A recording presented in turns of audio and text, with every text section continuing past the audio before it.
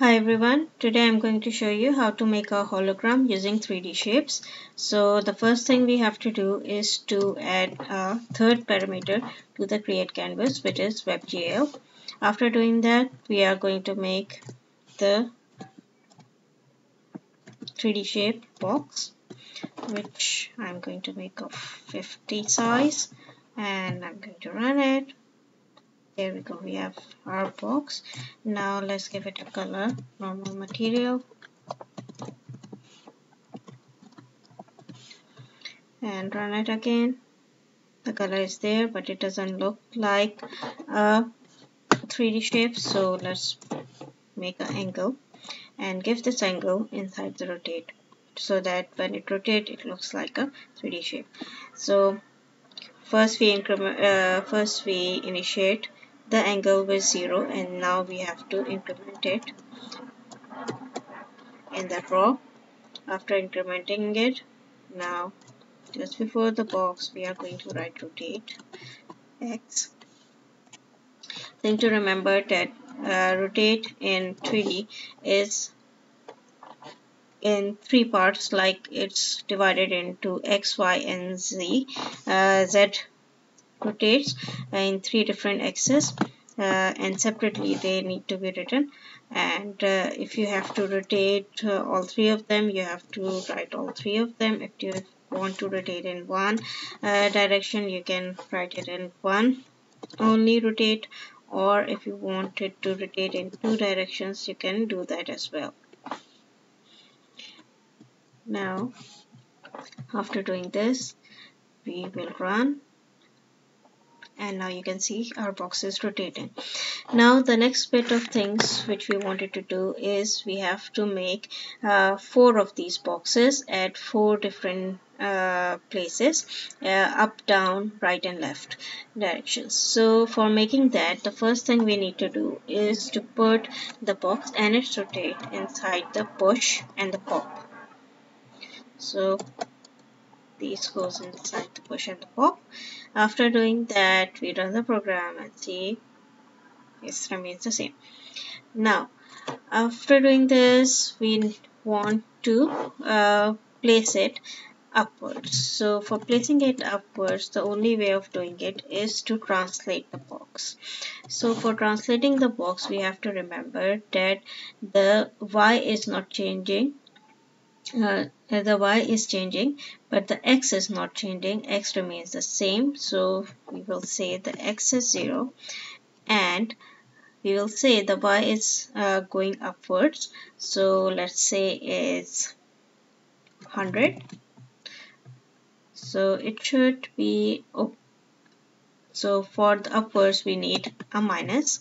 So below it's plus and upwards is minus, just like in Cartesian coordinates. The WebGL also is divided in the same way. So after doing this, we got our box appearing in the up position. So we should write it down, said this is the box which is up. Now the second thing we have to do is we have to copy this whole thing. You can write again and again also, but we will copy it, and because nothing will be changed, just the translate we need to change. So we know that for making the box in the down position, we just have to remove this minus, and we can make the second box appearing in the down position. In the same way, now let's make the right and left boxes also.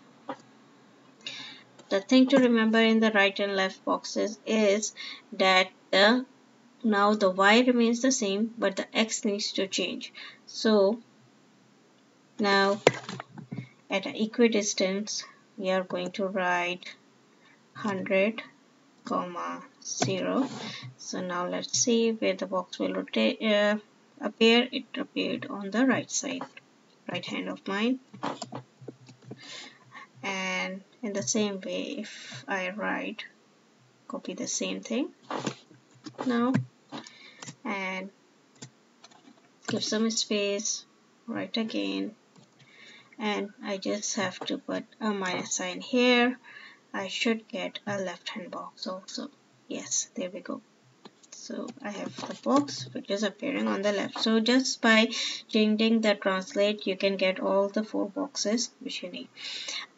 Now after doing that, what we need to do is we need to increase the distance of it. So to increase the distance of it, so the hologram appear very visible to us, so it becomes extremely visible to us. So we need it to the canvas to be bigger. So I'm saying window width and window height,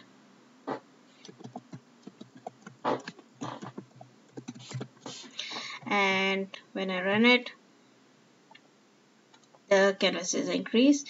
Now I will increase the distance between the boxes as well. So right now it's 100. I want it to be 200 each of them because they are equally distant from each other.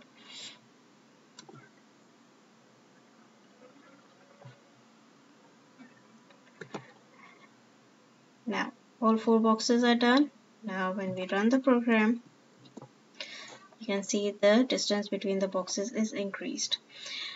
Now the one more thing I need to do is I want the boxes to be very visible when we are looking in the light, because right now the light is there, it's not dark, so I need to make it appear more visible inside the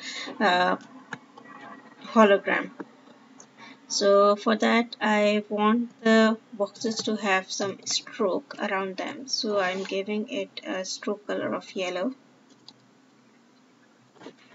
so that they appear more visible, and stroke weight of 3, let's say, and see how much it will be. Yeah, it seems to be fine. Now after doing that, the next step is to use the hologram visualizer. So let's do that.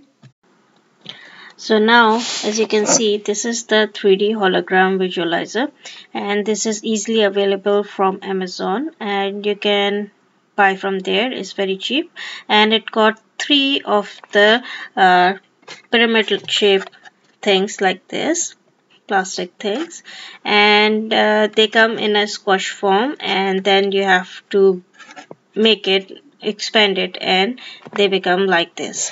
So if I place it over here, then you can see more easily it's visible.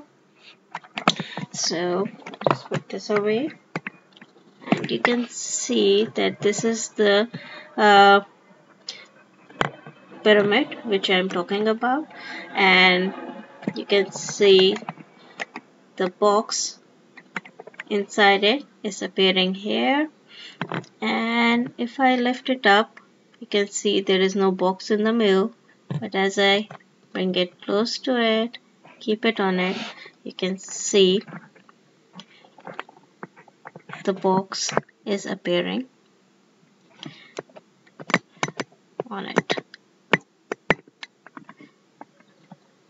inside the visualizer. So that's how you can make 3D other shapes as well. You can even use the camera, and you can make your face appear on it, and it will be a hologram on your 3D shape appearing in a hologram visualizer.